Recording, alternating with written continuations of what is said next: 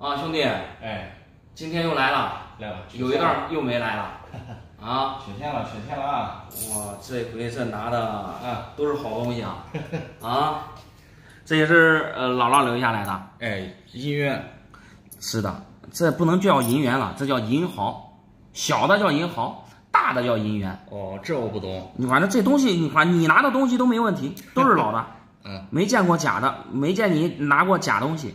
就你，我记得有一次你捡的，在路上捡了一个啊，被你识破了，被我识破了。哎呀，你这有的品相太差呀，这。呀，这个，你看看，这品相就基本上没了。是那年我记得我烧它了，我烧，那不是烧的，那是炸的，烧起泡了，你看。还有俩云南的，这其他的都是广东的，总共几枚啊？1、2、3、4、5、6、7、8，总共是8000块钱啊！这，别闹，这是银毫，你拿的银元的一个1000，这银毫小妞妞的怎么可能值1000块钱一个呀？还是咱说句实话啊，咱俩共事时间也长了，是不是？也不是说1次2次的，是能有8000的也得有6000呀，6000都够我花了。别闹。才闹啥？给不了那么高的价格。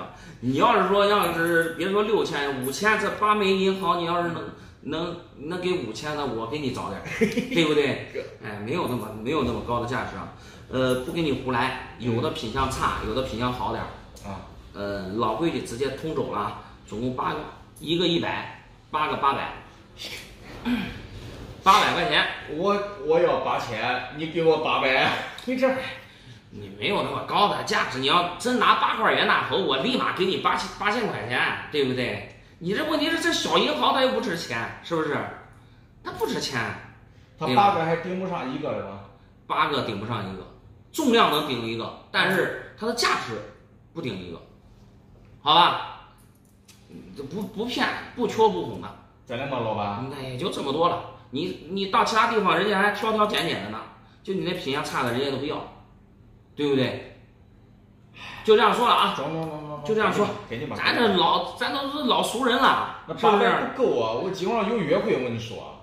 800块钱可以啦，省着点花，是不是？省着点花，可以啊。中。老规矩给你转账了啊。给你吧。行，好嘞。